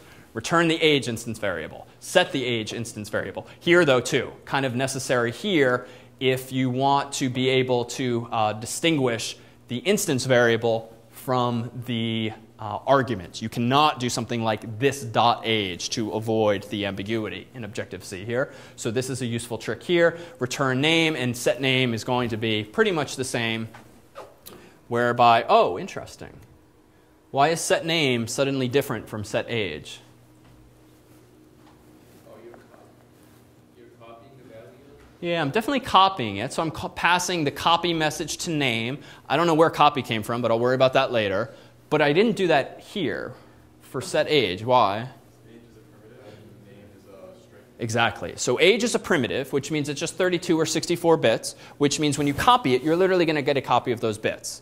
That's problematic, though, for pointers, because if name is really a pointer underneath the hood, and I copy those 64 bits in iOS and in macOS, well, I'm going to get a copy of what? The address, which means I'm going to have a copy of an address that's still elsewhere, but what if someone else, some other code that I or someone else wrote, changes that name elsewhere in memory? I'm going to have a pointer to that chunk of memory, but now David's name has changed to Dan, even though I did not change the name from David to Dan. So conceptually, if you want an object to truly have its own copy of something, and that something's a string, you need to implement a bit more functionality to actually copy the bits that compose that string, not just the address. Thankfully, this is easy. Because a string, in this case, is an NS string, not a C string, not a low-level char star. It's an object, which means we can pass it messages. Thankfully, someone had the foresight to have to implement a copy method inside of the NSString class. So when I call name copy, this does a character for character copy. It allocates a new chunk of memory and returns to me the address of what? That new chunk of memory after copying DAVID or whatever the name actually was, and maybe some sentinel value so it knows where the end is, if that's how it actually implements them. So necessary here, not necessary here. And the rule of thumb is generally if it's a pointer you're copying, you better think hard about how you're going to copy that value, so to speak. Even in Java, we never copy. We just pass around the variables and the methods change, and it's just, you know. Maybe not the intended behavior. So there are ways to truly copy Java strings. So this is a takeaway that transcends Objective-C itself, certainly. Maybe that's fine if you just want a literal copy of the address, but generally that's probably not the intended behavior when copying something like a string. All right, so we can clean, this is a little tedious, and man, I mean, these aren't even that interesting. Imagine if I actually had 10 fields associated with a student. Things do start to devolve back into a lot of copy and paste and renaming. So let's take a step towards something a little cleaner. So Objective-C 2.0 introduced something called properties, and we're at 2.0 now, but just FYI, a lot of resources online might not discuss some of the features we're discussing. So again, stick with the recommended books or Apple's own documentation. So notice what I've done here in version 3 of my student code. I've gotten rid of the explicit mention of age and set age. I seem to be back at dot notation, which is kind of nice. That's where we started in Java, and then we kind of ripped it away. We had the arrow notation, or the star and then the dot, or then the square brackets, but we've come full circle now to the dot notation. This is just syntactic sugar, which means this just makes people like us happy to have that same syntax, even though what's going on underneath the hood is not accessing a data field called age inside of an Alice object. Rather, this is calling the method called age on the Alice object. Sorry, that's the wrong story. This means call a method called setAge with an argument of 20 on this Alice object. So this line of code is functionally the same as, at the end of the day, even though there's some high-level distinctions, this is the same as Alice age gets 20. This is the same as Alice set age 20. But of these, I'd probably pick this one, just because it's the cleanest. Now, to get this functionality, though, you need to do a little bit of work up front. So the file here, main.m, is mostly unchanged except for this new dot notation, which I'm happily taking advantage of now. So let me look at the H file for the student class. This is where the first difference is happening. Notice now, and it's a whole bunch of syntax, but functionally quite compelling. Top part is the same. Haven't made any changes here. Bottom part is the same, so there's only 2 new lines here. So at property means here comes a property. Let's ignore the parenthesized list for just a moment. And what this line is really saying is this class called student will have what we'll call a property that is of type int, and its name is age. Same deal here. Another property called name, and it's a string, NS string star. What is a property useful for? 2 primary things. One, it enables you to use the dot notation we just saw. So it's not sufficient to declare it as an instance variable. You must declare it as a property if you want to be able to use the dot notation. There's another feature we'll come back to, and it boils down to automatic generation of getters and setters, which is hugely compelling. Now, what about all these things in parentheses? We'll come back to this, but let's plug them off in reverse order. Read-write just means that this property should be readable and writable. What does that really mean? It means that there's a getter and there will be a setter. Read-write. If you said read-only, there would only be a getter, no setter, which you sometimes want to hide your data or encapsulate your data all the more tightly. Non-atomic just means this is the simplest of apps. There's no multi-threading code here. I don't need the overhead involved of writing atomic thread-safe operations. Don't automatically generate any such code for myself. It's non-atomic. Just saves me some CPU cycles. Typically for the class, that is what we'll want to use, non-atomic. Lastly, assign and copy have to do with memory management. So I'm going to wave my hands at that for now, but I'm going to say for today's purposes, assign is typically used for primitives, and copy, or a new keyword called strong or weak, is used for pointers. But more on that to come. So for now, this is a property keyword that enables the dot syntax, but it's also going to enable something else for us momentarily. First, let's go into the M file just to see what, if anything, here is different. And in fact, none of this is different. So the only change is the enabling of dot notation by declaring those things as properties. But let's take this the full 9 yards. Let me go ahead now and open up version 4, where we have another refinement. This time in version 4, we have synthesized properties. Well, what do I mean by that? Well, my M file now is identical. There's no change in my main function in this story.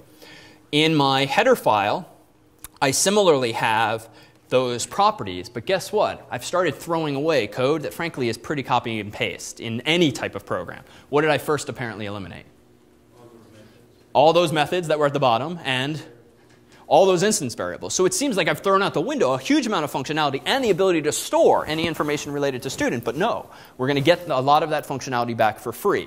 What I've retained is only these 2 lines mentioning properties. But that's it. If I scroll down, there's nothing more in this file. That's it. So that's starting to get pretty interesting. And I frankly don't even need these curly braces. If you have no instance variables, you can simply say that as well, for better or for worse. So M file, this is now a little different. In my M file, where previously I had all those getters and setters, 2 getters, 2 setters, they're gone too. But what's new, apparently, is these 2 lines. So what are these 2 lines doing for me? This one here is synthesizing, that is automatically generating a getter and a setter for age, and it's going to back that property called age with an instance variable called _age. In other words, this one line will not only give me back the instance variable that I deleted, so I don't have to bother writing it myself, it will also generate a getter and a setter. Why a getter and a setter? Because in that comma-separated list in parentheses in the H file, I mentioned what keyword? Read-write. If I said read-only, I'd only get a getter. There would be no setter, and it would be an error, or just it would be silently ignored if I tried to set this age value. Same deal with name. It, too, is going to create my getter and setter. It's going to dynamically create for me an instance variable of the appropriate type based on the header file called _name. And this is just an Apple convention, too. It is also correct just to say this, but in this case, the instance variables would be called age and name, respectively, and that's fine. But then if you really want to do some low-level operations whereby you actually access the instance variable because you don't want to go through the functional overhead of a method call, well, it's a little less clear then that you're accessing a data member without the underscore. So again, these are just conventions. These are not functional requirements. So this is super common in Apple's code these days, and should be in yours probably for best practices. So getting pretty neat, right? We have the same exact functionality, and now I'm starting to write a lot less code. And this is, frankly, one of the things I definitely appreciate over Java, given that Java really popularized the getters and setters. What about some more fine-grained control? It's great if you can generate code automatically, but it's kind of a downside if you actually want to implement your own setter. It would be a shame to give that up, but you don't have to. So in this file, version 5, we have same implementation of main, but in my H file, I have same as before, 2 properties, no instance variables or methods explicitly defined. But in my M file, I realized, you know what, I don't really want that default behavior for the name setter. I want to do something kind of silly, frankly, but it seemed funny at the time. Anytime you try to set the name of a student to David, it's going to override that behavior. It's not going to give you a copy of DAVID. It's going to rename me to dummy, apparently. So how is this working? So besides the silliness of this, we can actually see some very common syntax. So one, how do you compare strings? Well, you can't just compare them with equals equals, because you're going to be comparing what in that case? The addresses of two strings, and that's not what you want. You want true byte for byte comparison. So how do I do this? Well, open bracket, close bracket. Here comes a message pass. Name is the name of the object that was passed in. It's an NS string. Is equal to string, does what the word says, has to have this @ sign here because I have to compare two NS string objects, but it's going to compare their values for me.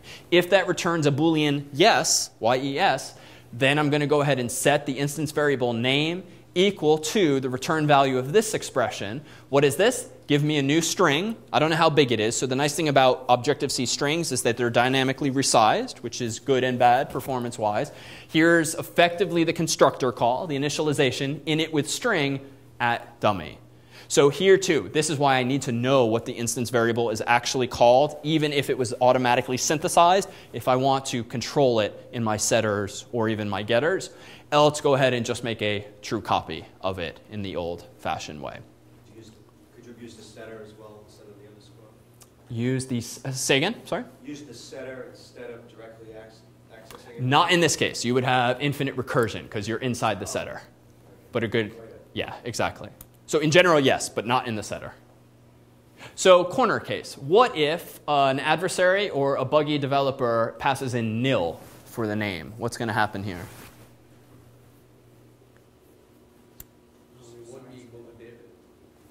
It won't be equal to David, so we can just ignore this problem here. But I feel like a lot of my C code would crash if I did anything with otherwise a 0 address, which nil effectively is. Yeah? We'll just ignore your... Exactly. So here, exactly, not here. So here is the value of nil. It is totally fine if wrong sometimes logically to pass a message to nil. It will not induce a crash. It will just get ignored. And what will come back is, in this case, false in the Boolean expression, or no. Here, I'm again passing a message copy to name, but that's fine because what's it going to return? Nil. Well, what was the name that was passed in? Nil, so that's great. I'm effectively getting a copy of what was passed in. So it just works in this case. Why is this useful? So on the one, I don't have to check the value of name everywhere. I don't, again, have to check is this nil, is this nil, is this nil? Can silently ignore. But again, it's also easier to not notice bugs in your code simply because they're being silently ignored in this way.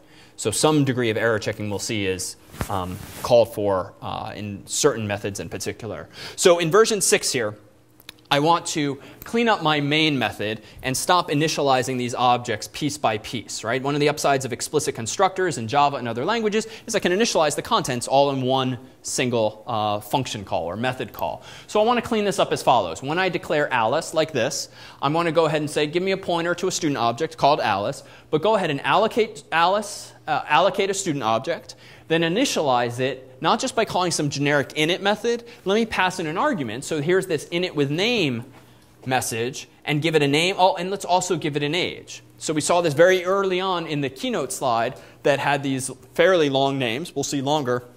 But this is one way of not only allocating an object, but also initializing it at the same time. This too is a convention. Typically, the default initializer, aka constructor, for an object in Objective-C is called init. All lowercase. Doesn't have to be, should be.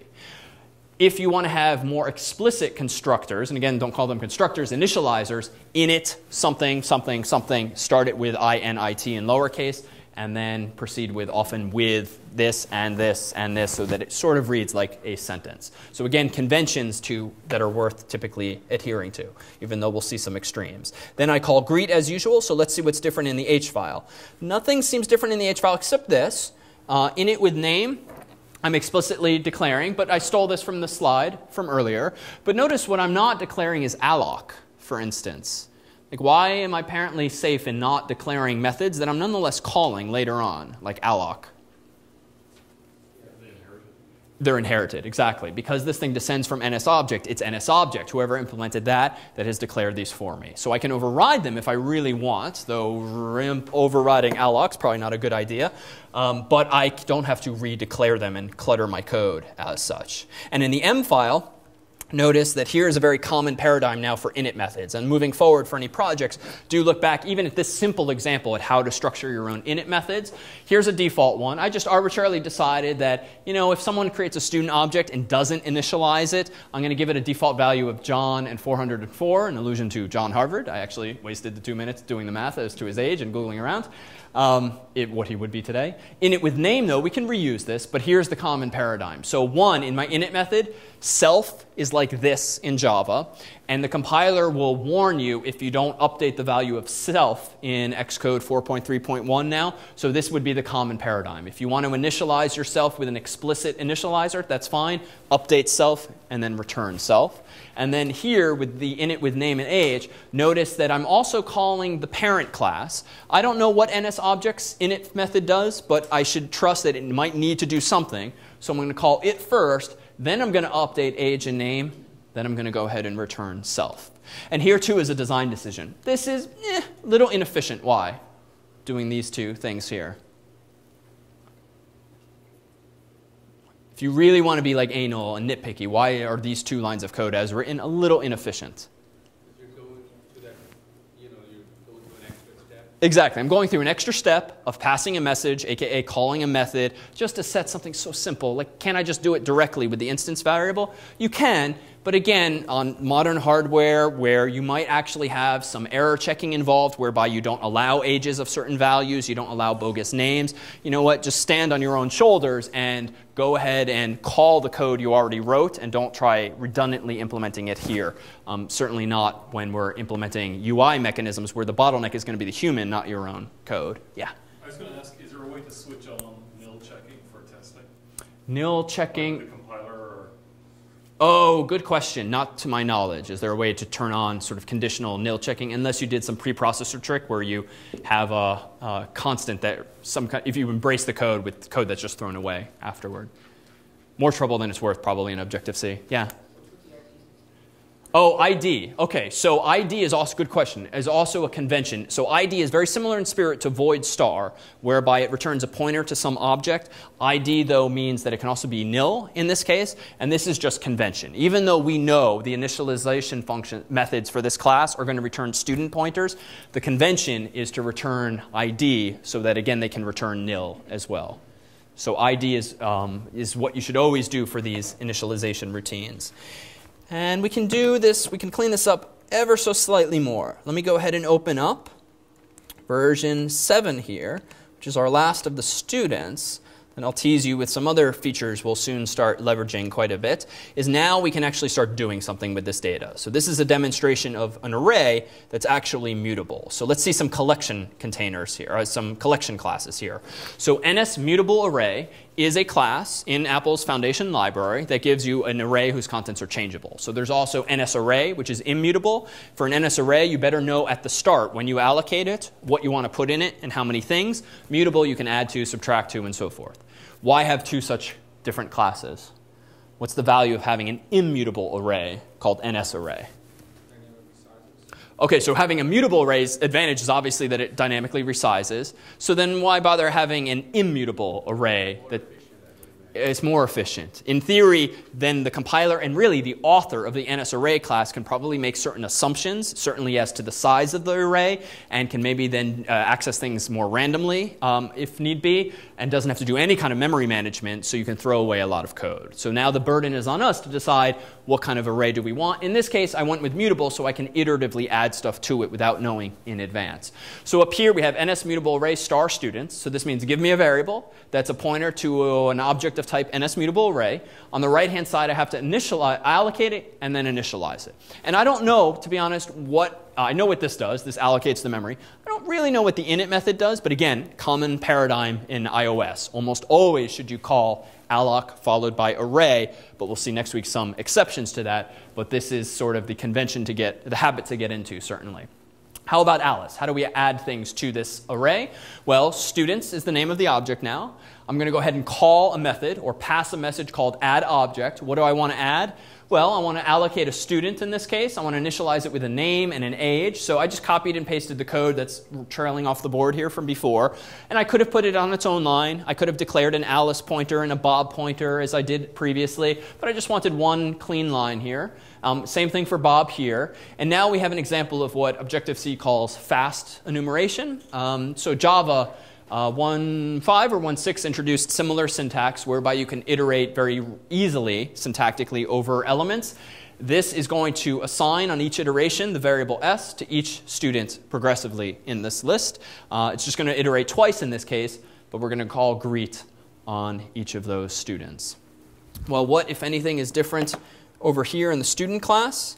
Well, in student.h, this is actually all the same as before. Student.m, this is all the same as before. So the value add here is now we're actually doing something that's more interesting with these objects. And we can now store things in these containers. Any question on those? You can pass any object to the immutable. Pass any, say that again? To the immutable array?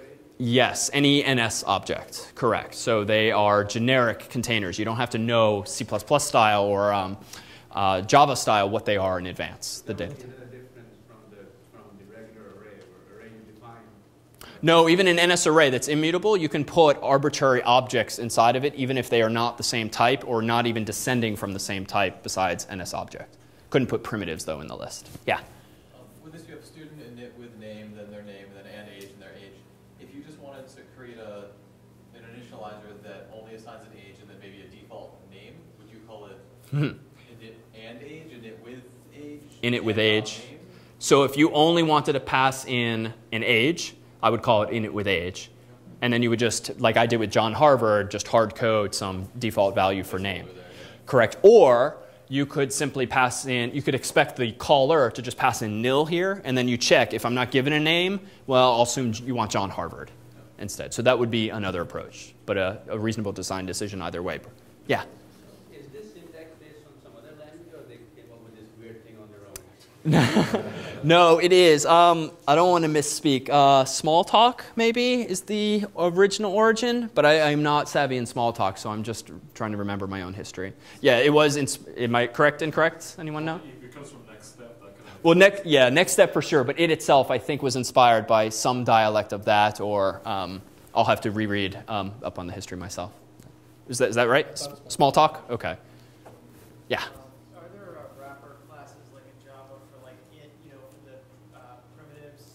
So like you said that you couldn't add an int to that NS object array. Correct. Integer. That's a good question. Wrapper classes for NS integer and it does float and NS. There's a bunch of. But those are just type defs, though, right? So are there proper classes that wrap those as well? No, but they wrap the NS integer wraps, so you can put an integer into an array. I thought NS number was actually a proper wrapper class. And that's correct. That's correct. Yeah, it's NS number is the proper class, but NS integer, NSU integer, I believe, are just type defs, preprocessor directives that map one to the other. So yes, in that case, number could be the parent class that you perform arithmetic operations on collectively. All right, so just a quick tour through some other features and also some jargon as you start to read through things and start to see this.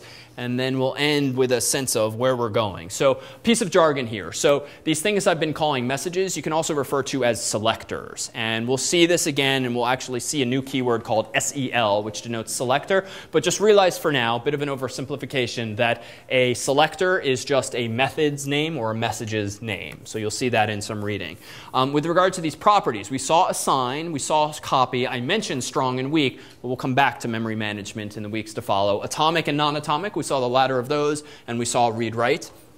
We saw how synthesize works, but in terms of collection classes, realize we only played with NS mutable array, but we're going to have some super useful ones in NS dictionary, NS mutable dictionary, which is effectively like a hash map or an associative array, hash table, call it whatever you'd like. Those are quite commonly used in the iOS world. NS set and mutable set, a set being in the mathematical sense where you don't have duplicates of things inside of them. We saw some fast enumeration, but what we didn't see yet are things like categories. You'll actually see these in some of the templates templates that come with Xcode these days when you get some prefabbed code. Just know for now that a category is a way of adding additional functionality to an existing class without descending from it. So you don't necessarily create a hierarchy. This is more similar in spirit to the prototype approach that JavaScript takes, where you can add functionality to the date class or to the string class by modifying date.prototype or string.prototype, if you're familiar with that. So we'll see this as a way of having what are called class extensions, or even the illusion of private methods. Protocols, we haven't seen yet, but we will see. Protocols and angled brackets are Objective-C's analog of interfaces in Java, where you can make a commitment to implementing some methods that have been prescribed in that protocol. And then in terms of error handling, we haven't seen all that much yet, other than if Boolean checks. But know that Objective-C does have exceptions, and they syntactically look like this, and they're actually pretty familiar looking from, say, Java or other languages. So just an FYI that those do exist. But there's also C-style error handling like this. This is a very common convention whereby if a method might need to return an error, exception handling has some overhead associated with it. It can certainly break the flow of the program. And just syntactically, it's a little heavy. In this case, you can pass in an NSError object by reference here, and that pointer will be populated with an NSError object, an actual NSError object that will be allocated for you that contains information like what went wrong, what was the error code, what's the error message, and the like. So again, just a teaser as to what you might see in documentation. But ultimately, we're going to have another MVC paradigm in iOS, whereby we're going to have controllers, aka view controllers. We're going to have model classes that typically you would write, and then views, which you'll sometimes write in code, but more often, at least initially, construct via a drag and drop interface that you'll probably find much more mature than what you've seen in the Android world thus far. So where we're going next week is going to be diving headfirst into this. Well, we'll assume that we now know C, we know Objective-C, though no worries if that actually takes some time to sink in. But for the first iOS setup project, which is due a couple weeks from now, but the spec is already online, it will walk you through the process of downloading Xcode and all of the tools that you actually need. It will have you write the simplest of Hello World applications just to get your hands dirty and orient you. And then the next staff's choice will be released shortly thereafter. So I'll stick around for any questions. JP has section coming up next. Otherwise, we will see you next week. And help yourself to the candy on the way out.